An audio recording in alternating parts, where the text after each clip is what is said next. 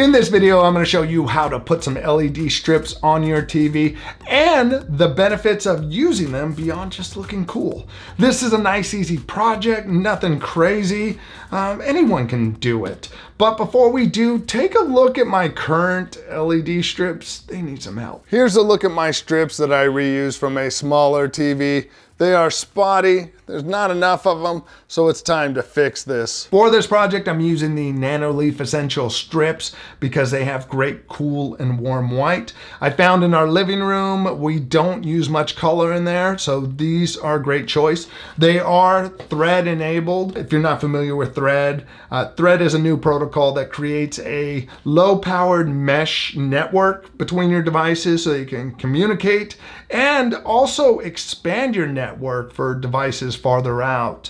These only work with Apple's HomeKit. Amazon and Google aren't supporting thread yet. Now, if you're going for color, I would definitely go with the LIFX strips. These can maintain great brightness with deep, saturated colors. That's what I use in here. Here's a clip. If you look at them next to the Nanoleaf Essential Strips, you can see how much of a difference the intensity is between the two at full. They just can't keep up. Make sure to check out the video in the description. I use the LIFX strips to demonstrate the loop technique for doing corners. I'll also put down there links to both these strips and the Nanoleaf Essential. For this, we're gonna use a nice, gentle curve technique to make our corners. We're not gonna do any cutting. We're not gonna use any connectors. For those of you in the comments who are like, you should have used connectors, that looks like crap. Majority of people don't use connectors and will never cut their strips. One, because a lot of them are expensive, and two, they might want to use them somewhere else, so why cut them? Also, from all the smart home creators I've spoken to, none of them are cutting strips, and a lot of them have bigger channels than me. Now, one of the first things I do when I get strips is heat them up. What you'll find is that often the strips are wound up nice and tight like this, and they don't want to lay flat when it comes like that. And that becomes very difficult to try to make a gentle bend with. Get them out of the box, we'll get them warmed up. Something else to think about is that you need to wipe down your TV if it comes with an alcohol wipe. What I did is I used some rubbing alcohol and just wiped down the back of my TV, the whole back of it, so that any oils from your hands and picking it up or dust, dirt, none of that stuff stays on there, and you'll get a good attachment. I've got them plugged in to start heating up to help the process. I've turned on as many LEDs as possible by going with a blend of the warm white and cool white. While these heat up, let's talk about the benefits of using backlighting on your TV, or also known as bias lighting. Reason number one we know is that they look cool, but reason number two is probably more important. It helps your eyes out. Now, as I explain this, first, no, I'm not an optometrist. This is just from the research I gathered.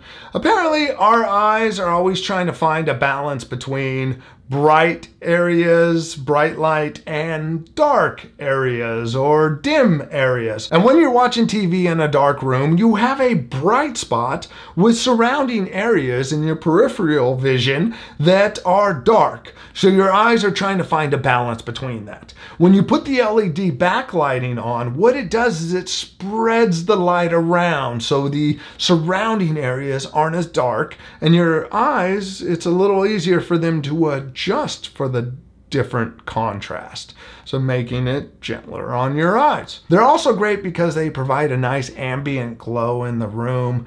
I like to use lamps and indirect lighting. I just think it looks better. Now that they're heated up, let's lay them out to make sure we get the width and the height right before we stick anything down. Now with this, I'm using 4 meters total, so I would start in the center where the 2 meter section and the 2 extensions meet. With 4 meters, it's gonna take it right to the edge. If I go with 3 meters, then it's gonna get too short and too tight. So you gotta figure that out. A strip like this, I could cut the end if I wanted to. Not going to, but that is an option to shorten it. I'm starting at the top in the center. I know I need to get it pretty close to the edge. Only peel off as much of the tape as you need. And make sure your connections are tight. Make sure everything is down really well you're going to need that, especially as you get to these corners where you're going to want to make this curve and then attach back down. And you're going to want that as tight, not as tight as you can get, but you want it kind of tight. So that's down there. And if you hold it and just let it get used to that first, get down to the next corner. And don't break any LEDs by trying to do the turn too tight. It's not worth it. Again, hold them in the corner so they're tight, but be gentle. You don't want to snap any LEDs. One of my other tips is make sure you turn on your TV before you mount it. I've seen so many reviews where people did not test it first. They get it mounted and then the thing doesn't work. And I feel so bad for those people because I know how hard it is to mount a TV. So definitely power up your TV if it's a brand new one before you put it on the wall to make sure it looks good. Let's do the other side now. I think the biggest thing is warming them up so you're not fighting the LEDs. Just get them soft. There's not a lot of heat off of LEDs, but they still generate some. Oh, look where that ended up. It's a little wider than a gap between them. That looks pretty good. I'm happy. Now let's take a look at a few of the colors. Make sure that all the LEDs are good on the color side. And look how dim that got.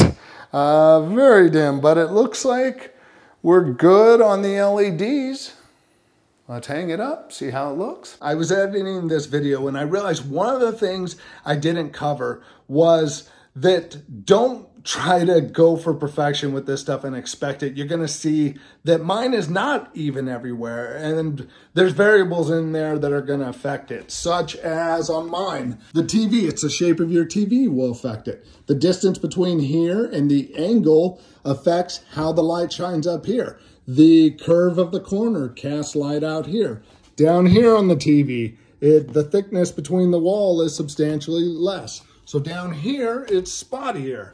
And then there's the curve down there. So don't stress on this stuff. It'll drive you insane if you fixate on it. And anybody in the comments that says anything about it, I explained why it happened. Now here's a look at the finished product. It looks way better than the Phillips strips. One, there's enough of them to cover the whole TV. And two, the white light's so much better. Now apparently, when it comes to white light in your TV, what works best because of the color temperature of your TV is a cooler white light. So with the defaults on a television, that tends to work best.